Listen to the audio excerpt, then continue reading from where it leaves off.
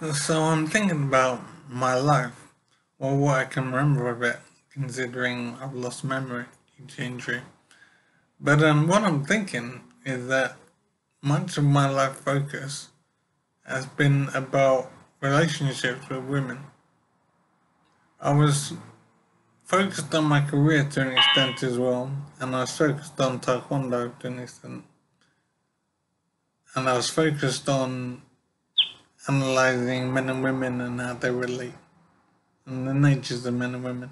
So I had some various focuses, but I think the prime directive, if you like, was the search for a female companion and then onwards to family.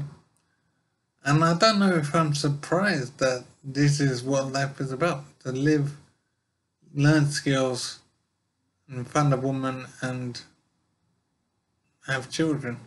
So I've done that, I've done what nature instructed.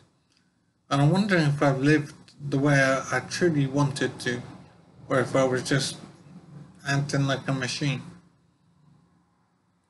And it surprises me how much I focused on relationships with women. It was a very important part of my life. And when I think about it now, I don't understand why I focused so much on women. And I suppose it was nature telling me to have children. But I'm thinking still.